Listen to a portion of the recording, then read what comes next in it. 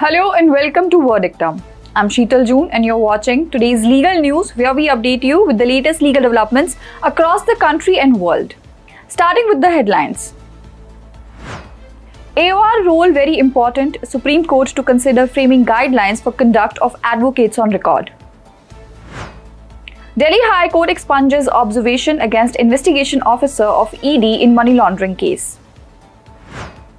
Madras High Court sets aside lower court order in favour of lottery baron Santiago Martin ED to revive case.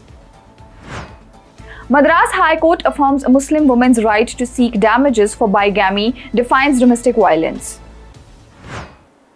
Now the news in detail. The Supreme Court has said that it will frame guidelines for the conduct of advocates on record. The court sought assistance from the Supreme Court AOR Association in this regard and appointed senior advocate S. Muralidhar as amicus curiae. The court was hearing a special leave petition in a criminal case against a Delhi High Court order in the process of which certain facts were suppressed by the appearing advocates. The division bench of Justice Abhayas Oka and Justice Augustine George Massey said, a very important role has been assigned to the advocates on record as no litigant can seek redressal of his grievance before this court without engaging an advocate on record. It is therefore necessary to consider framing guidelines for the conduct of the advocates on record. The case pertains to the conviction of a person by the trial court sentencing him to undergo a sentence of 30 years. The court in that order said while there was a reference to an order of conviction, it was not disclosed that the sentence was for a fixed term of 30 years. The court called it a very serious and gross case of material misrepresentation made while filing the special leave petition. The court asked the registry to issue notice to AOR Jaideep Party. Party was directed to file an affidavit explaining his conduct. The Delhi High Court has expunged the observation made by a trial court against the investigating officer of the Enforcement Directorate in a matter of filing a charge sheet without arresting the alleged main kingpin who is absconding for a long time in a money laundering case. The ED had challenged two orders passed by the Special Judge of Rouse Avenue Court in the matter. This case is related to Lakshya Vij and the other accused. Justice Anup Jairam Bhambani, after hearing submissions of the Enforcement Directorate, has expunged the observation by the special judge in the matter. He emphasized that adverse remarks made by a court against government servants have a serious deleterious impact on their official record and on their careers, especially if such remarks are unwarranted or unjustified.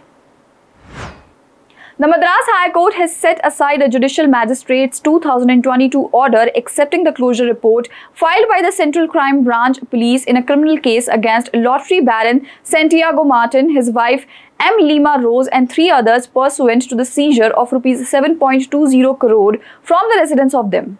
A division bench of Justice S. M. Subramaniam and Justice V. Sivanganam allowed a criminal revision petition filed by the Directorate of Enforcement against the acceptance of the closure report by the magistrate and permitted the ED as well as the CCB to continue the prosecution under the Prevention of Money Laundering Act PMLA of 2002 and the provisions of the Indian Penal Code respectively. Additional Solicitor General ARL Sundaresan, representing the ED, has argued that the investigating agencies were duty-bound to ensure that no accused goes scot-free from a serious economic offence. He said that the ED was unable to probe the matter under the PMLA of 2002 just because an investigating officer attached to the CCB had decided to close the case booked for the predicated offence. The Madurai bench of the Madras High Court has ruled that a Muslim woman has the right to seek damages from her bigamous husband as his action can cause mental harm and qualify as domestic violence under the Protection of Women from Domestic Violence Act of 2005.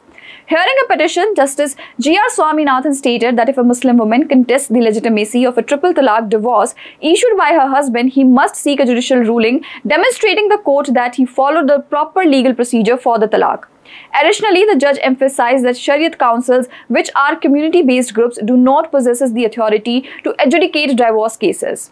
Only state-established courts have the power to make legal judgments, he noted, underscoring that Shariat councils operate as private entities and not as judicial bodies. This decision arose from a domestic dispute involving a doctor couple who married in 2010 under Islamic customs and had a son together. In 2018, the wife, who works in the government, filed a complaint under the 2005 Act. That was all on today's legal news. Thank you and keep watching Verdictum. Subscribe to our channel and download the Verdictum app on iOS and Android devices for the latest legal updates.